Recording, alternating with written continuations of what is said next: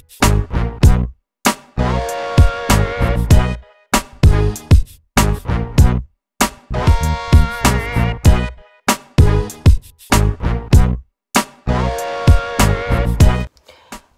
guys, so I ended up not having rehearsals today because we had a lot of snow, as you guys probably saw. You guys are gonna get to see a video of the amount of snow we had at the end right now.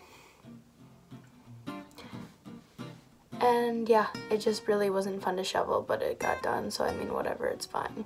Hopefully we have rehearsals today, which is when I'm posting the video. We'll see, hopefully, because tech week's this week and the show opens Friday. Anyways, I've gotten a lot of requests to show how I prep my wigs. I guess it's very foreign to people wearing wigs, and I mean, that makes sense, I guess, but yeah, a lot of people want to know exactly what I do to prep my wigs. So today I have a powder room D wig that I'm going to be showing you how I prep. And here she is. She's super pretty. It's kind of similar to the one I have on, but it's a little different. I typically buy my wigs from Powder Room D just because, I don't know, they're affordable. They're very nicely made. They have great customer service. You can see like the lines and everything, like the hairlines and everything are really realistic in their lace front. Anyways, I'm gonna be getting into how I do this. All you're gonna need, or all I use at least, is scissors and tweezers. And you can kind of decide how big of scissors you want to use depending on how steady your hand is, how quickly you're gonna do it. I definitely recommend going slower. But yeah, so let's get into how I do it. Okay, so first things first, we're gonna take our scissors and we're gonna cut right along these lines. And we want to be really careful not to cut off any hair.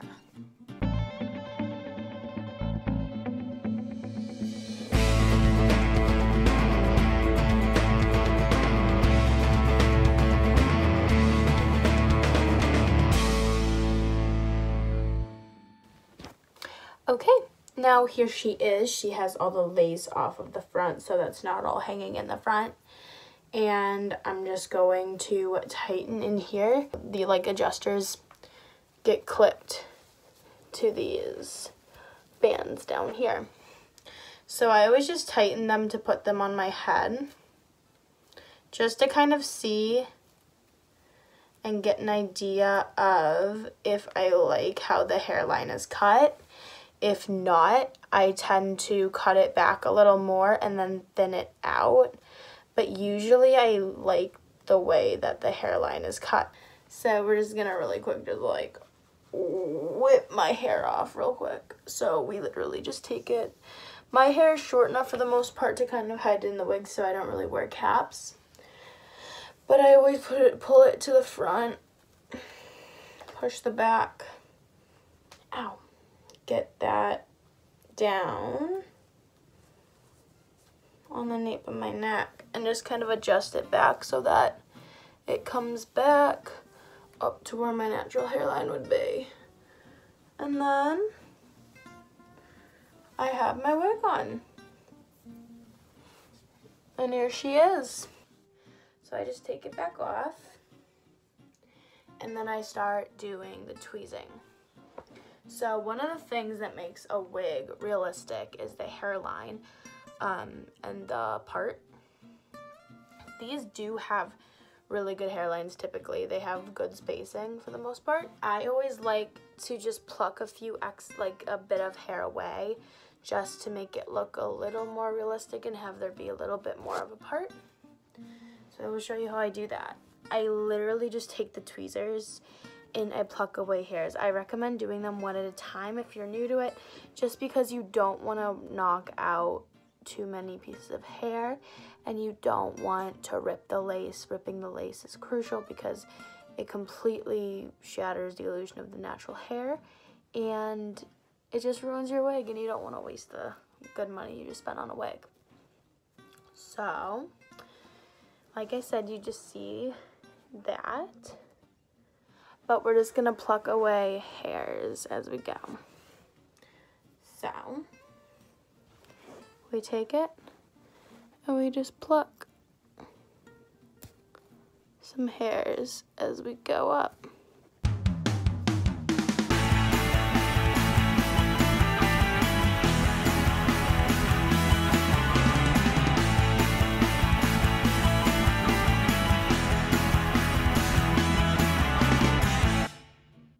And like I said, just be super careful not to rip the lace. That's a key part. If you want to kind of get an idea for how much you're pulling out so far, you can always just brush it through with a brush. I recommend getting a wig brush just because the, wow, I cannot think of words today. Pieces of the brush are just further apart, so it's not gonna mess with your wig as much. Your wigs are a lot more sensitive than your hair is typically. So you're just gonna wanna be able to use a wider comb or brush. So as you can see, the gap is a bit bigger now, but I want it to be even bigger, so I'm gonna be doing that a bit more again. Awesome, and I'm pretty satisfied with that this time around. You can see the part more clearly now that you plucked it a bit more. So when you throw it on, it should look a bit more realistic.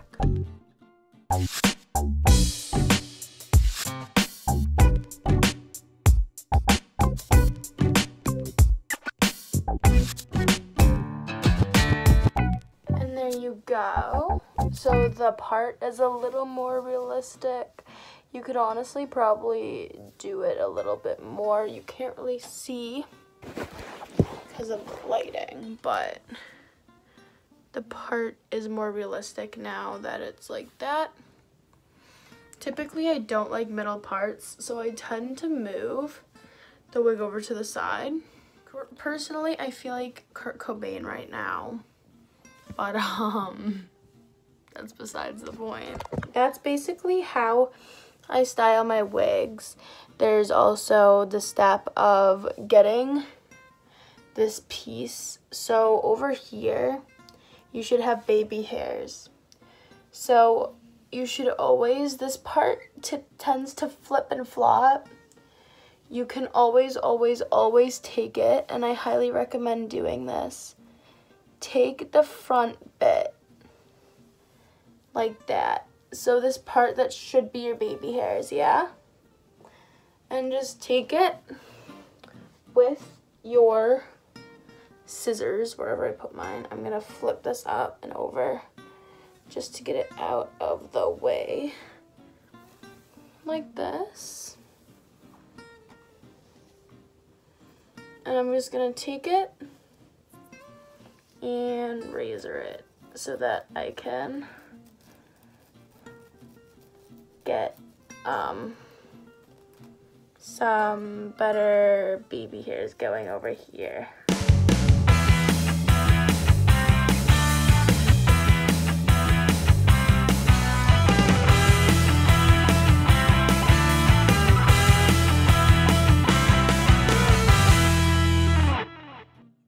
And now that that's done, you just take it and you need to glue it down a bit. I recommend eyelash glue, or I recommend got to be glued hair gel, which has a nice sticky consistency. I'm gonna be using the Duo brand for eyelashes, and I just dab it down.